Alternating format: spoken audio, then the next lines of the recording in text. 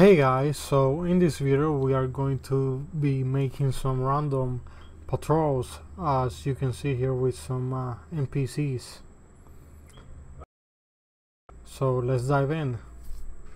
Alright, so to get started we are going to be needing an NPC. So we are going to be duplicating our third-person character.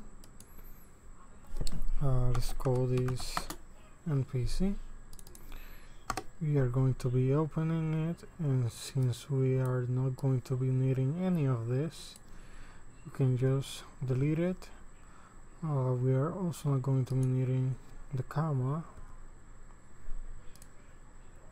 so we can just go right ahead and delete that. So now we are actually going to be needing a behavior tree.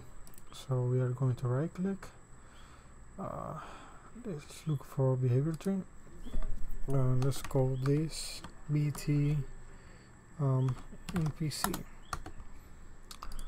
Let's open it, and usually you also make a blackboard where you can store all the variables that you are going to be needing to use the behavior tree, but in this case we are not going to be doing that, since what we are going to be doing is actually pretty simple. So we can just go drag this from the root. We can choose a sequence. So now we are going to be making a new task.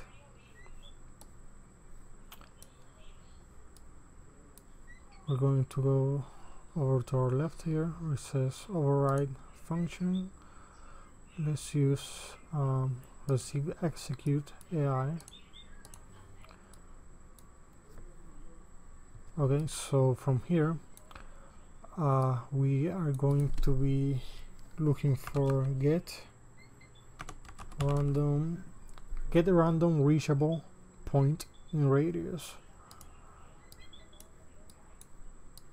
So this function needs an origin location, so we are going to be using the controlled pawn as the origin location. So from here we are going to be doing get actor location. This function also needs a radius, so we can use 5000, and then from here, if this is true, let's plug this in. We are going to want to move to the random location, so we can just go right ahead and look for AI move to, and the pawn is going to be our controlled pawn. The destination is going to be our random location. And now, to end the task, we are going to be doing finish execute.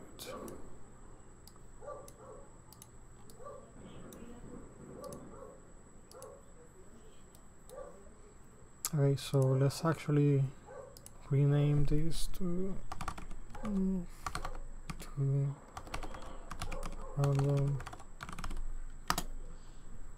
location. We're going to go back to our behavior tree, and we are going to be calling our task that we just made, move to random location. So after we move to the random location, we are going to do a wait of 1 second. Now back to our NPC blueprint. On begin play, we have to call, we have to execute this behavior tree. So we are actually going to do run behavior tree. Now this function is going to need an AI controller, so we can just go right ahead and look for get AI controller. We are going to plug this in right here, and on the controlled actor variable we are going to put self on it, and we are going to be selecting our behavior tree. So on begin play we tell it to run the behavior tree. We're going to move to a random location. We're going to wait 1 second, then the tree is going to loop again and do the same thing. So also one thing that you absolutely have to do is, if you haven't already, is to look for a navmesh bounce volume, and you can drag it onto the map so that you can actually walk around. So after you've done that, we just have to put in the NPC in the map, and it should work. Now we should be seeing all these NPCs start to move to random points within a radius of 5,000. So let's go right ahead and see, and there you go. All these NPCs are moving now to a random location within a 5,000 centimeter radius.